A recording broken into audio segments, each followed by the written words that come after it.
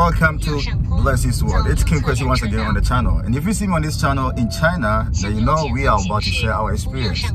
So today I'm in the city of Guangzhou. I'm in Guangzhou for 2 days and I want to explore a bit of the city. There's a landmark, there's a popular place called the Canton Tower. I've never been there. So today I want to take you guys with me and let's go explore the Canton Tower. Welcome Guangzhou. Welcome to Guangzhou, said the DD driver. Welcome to Guangzhou. That's beautiful.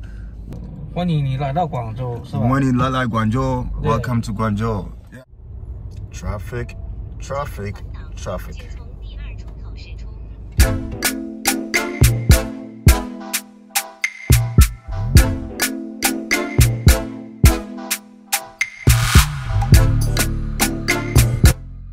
Now, quick info about the Canton Tower according to Wikipedia.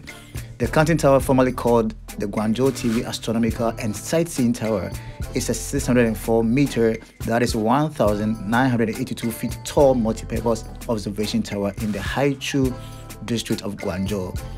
Currently, it's the second most tallest tower in China and the fourth tallest freestanding structure in the world.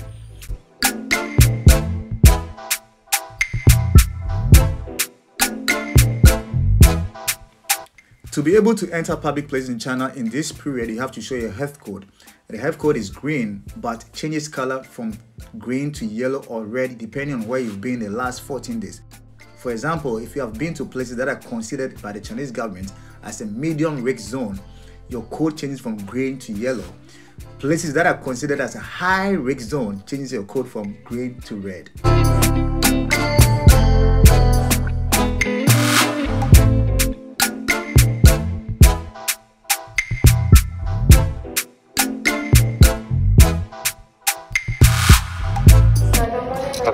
Enter this way. Okay.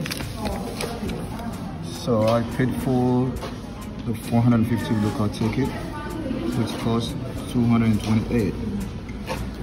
Alright, so let's go and enjoy the view.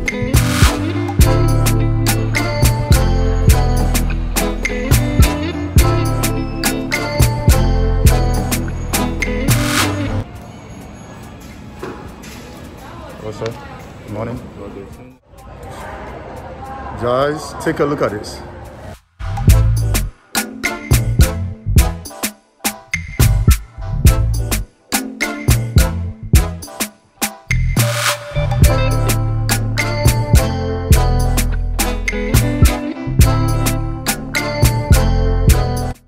One beautiful thing that caught my attention in this hallway was the display of different costumes and other important artifacts representing different cultures within China.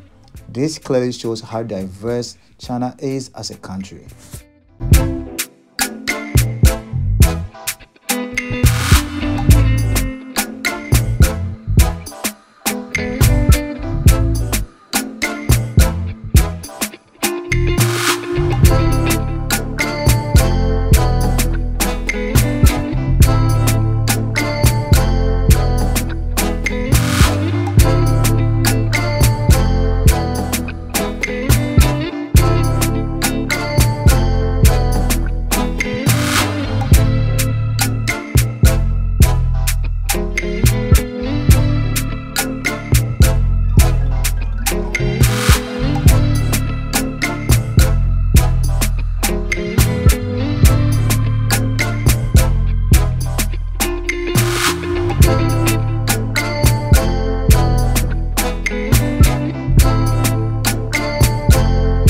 Pictures taken at this point are not for free.